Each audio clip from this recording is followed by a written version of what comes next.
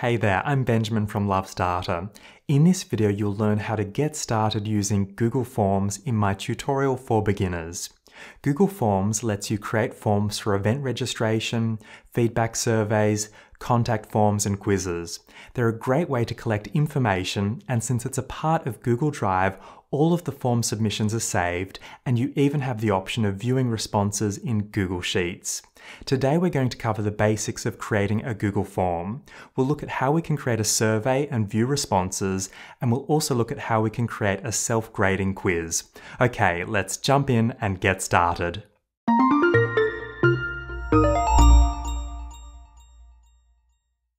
To start, you'll need to create a Google account. You can then head to Google Drive at drive.google.com or enter forms.new in your browser to immediately create a new form. I'm already in Google Drive, so I'm going to select New and then More. I can then click Google Forms to create a new form from scratch. Or if you'd prefer to create a form using one of Google's templates, then you can use the arrows and select From a Template. We're going to create a form from scratch, but let's take a brief look at the templates. We can see there are a number of templates we can use. There are templates to collect contact details, to register for different types of events, collect feedback, and more. So if you're stuck, you can use these templates to get started. Since we're going to be starting from scratch, let's head back to Google Drive. And let's create a new form.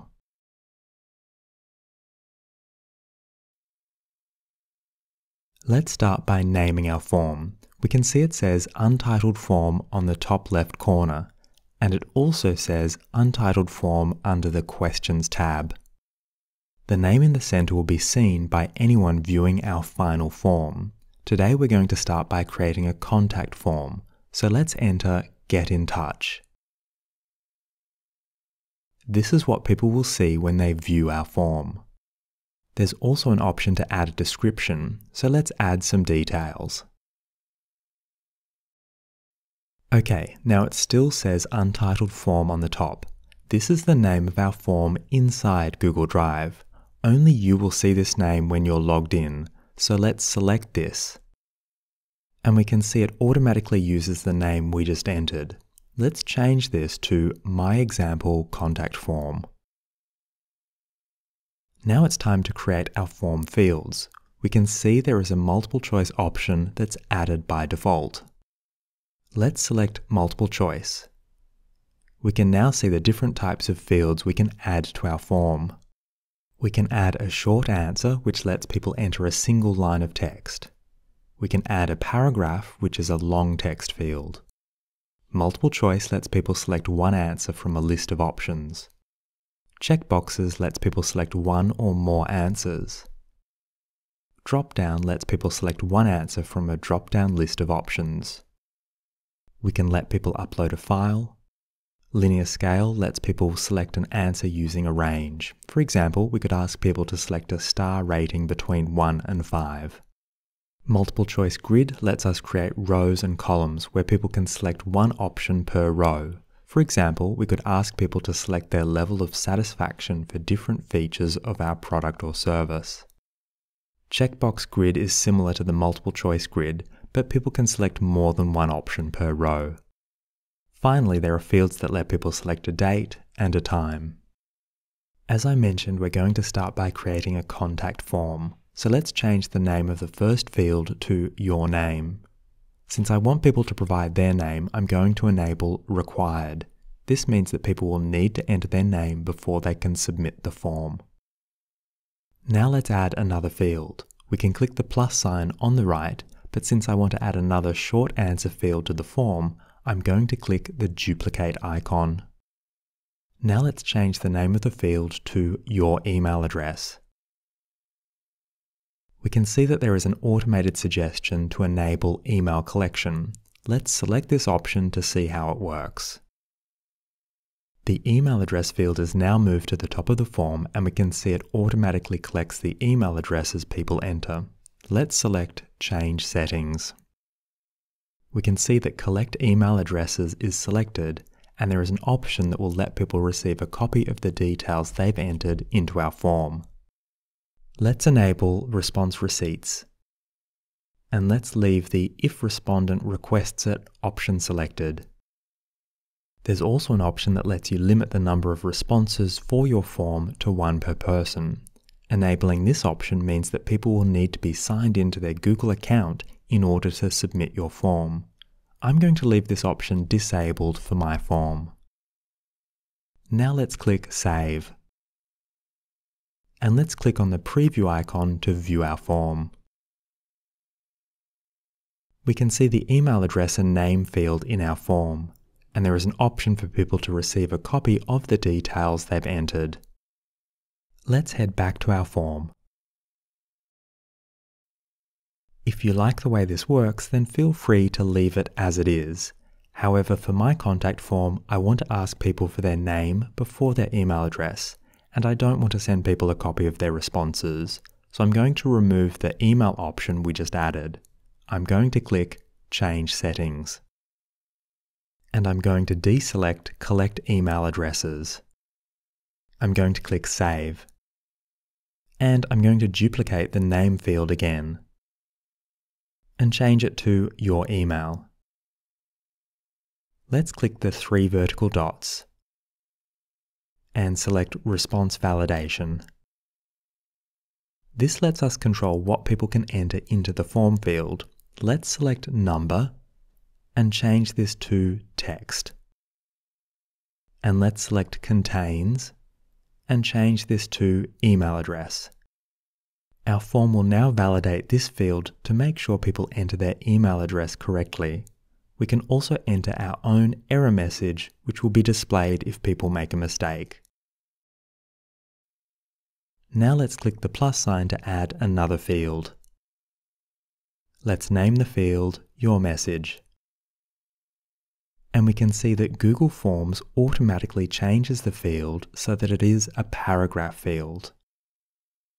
Now we're going to add a short survey to our contact form. Let's add a new section. This will break our form into 2 pages. Let's name the section My Short Survey. Let's click the plus sign to add a field. And let's name the field How Did You Find Me? I'm going to leave this as a multiple choice question, and I'm going to enter Google for option 1, YouTube for option 2, email for option 3, and I'm also going to click Add Other so that people can enter their own value. Let's add one more field. Let's select Linear Scale. And let's add our question.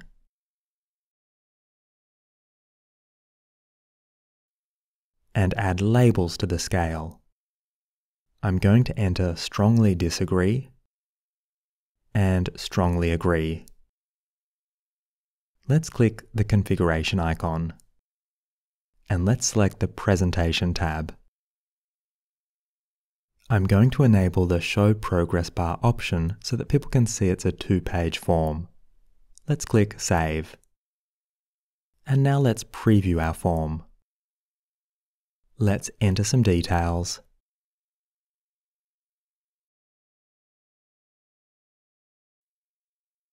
Click Next. Enter our survey answers and submit the form. It says your response has been recorded, and people can click the link if they'd like to submit another response. Let's head back to continue editing our form. We can see we've recorded a response to our form, so we can click the Responses tab to view what people have entered. All of your responses will be stored here. The Summary tab provides an overview of all of the details people have entered into your form. If you would prefer to look at responses for individual questions, then you can select the Question tab. Or if you'd prefer to view how each person has completed your form, you can select Individual. If you'd also like responses stored in a Google Sheet, then you just need to click the Google Sheet icon on the top right corner. You can then create a new spreadsheet or have responses added to one of your existing spreadsheets in Google Drive. Clicking the 3 vertical dots gives you additional options. You can choose to receive an email every time someone completes your form. I'm going to enable this option. You can also control the response destination. This also lets you store responses in a Google Sheet. There are also options to download and print your responses. Now let's click the configuration icon. This lets us adjust additional settings for our form. We can see the option to collect email addresses as we've already covered. At the bottom, we can let people edit their responses after they've submitted the form. And we can even let people see a summary of all the responses that we've received. This is useful if you're collecting survey information and you want people to see the survey results of everyone who's submitted your form. Now let's click the color palette icon. This lets us modify the theme used for our form. There are some basic options to choose from. We can upload a header image. We can change the color used for our form. We can change the background color. And we can change the font. Clicking the 3 vertical dots on the top right corner of our form gives us some additional options for the form. We can quickly make a copy of our form. We can create a pre-filled link for our form. This lets you enter details that will automatically be included in your form fields. For example, you could use a pre-filled link if you're sending a form to people in your email marketing platform. This would let you merge their name and email address so they don't need to enter those details as they click through from your email. You can also invite other people in your organization to collaborate with you on the form, and there are additional advanced options. Now let's click the Send button. This lets us share our form. We can email our form to people to complete, we can link to our form, and we can embed our form on our website. Okay, let's close this. And let's click the form icon. This takes us to the Google Forms homepage. We're going to create one more form, so let's click blank. We're going to create a self-grading quiz. It's going to be a simple quiz with 4 questions about Google Analytics, but of course you can include any quiz questions you like. Let's name the form My Google Analytics Quiz. Let's select the configuration icon. And let's select the Quizzes tab. Let's enable the option to make this form a quiz. I want this to be a self-graded quiz that automatically provides people with a score, so let's leave immediately after each submission selected. I'm also going to leave the other default options enabled. Now let's click Save. I'm going to start with a multiple choice question, so I'm going to enter the question and the possible answers.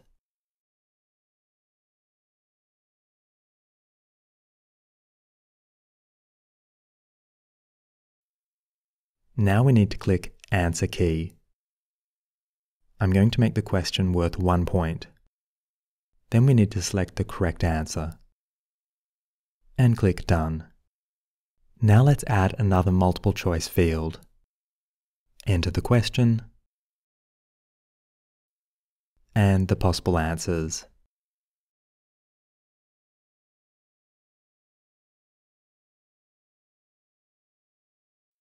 Click Answer Key, enter 1 point, select the correct answer, and click Done.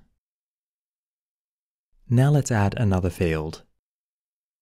Enter the question. This is going to be a true or false question. Let's click Answer Key, enter 1 point, select the correct answer, and click Done. Let's add one more field. This is going to be a question where people will need to select more than one correct answer from the options. So let's change multiple choice to checkboxes. Now let's enter the question.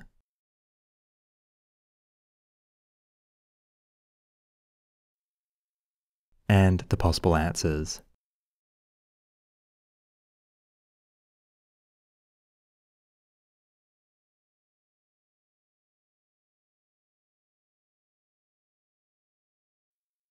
Let's click the 3 vertical dots and select Description. And I'm going to enter Select All that apply so people know they need to select multiple options. Now let's click Answer Key.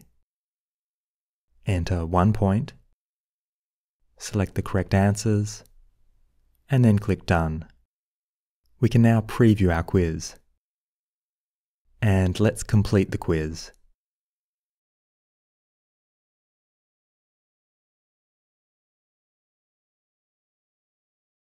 After we've submitted the form, we can view our score.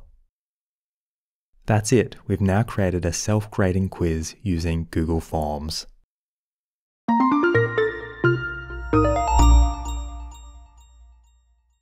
So that's how you can get started with Google Forms. As we've seen, Google Forms is a great way to create surveys, quizzes, and of course forms. Remember that once people have completed your form, all of the information that has been collected is available after you open your form and select responses. And you also have the option of viewing responses in Google Sheets for greater flexibility. To learn more about Google Sheets, including how to visualize your responses, check out the extra resources in the description below this video. How are you going to use Google Forms? I'd love to know. Let me know in the comments below. And if you found this video helpful, please subscribe, share it with your friends, and hit the like button so I know to make more videos like this. See you next time.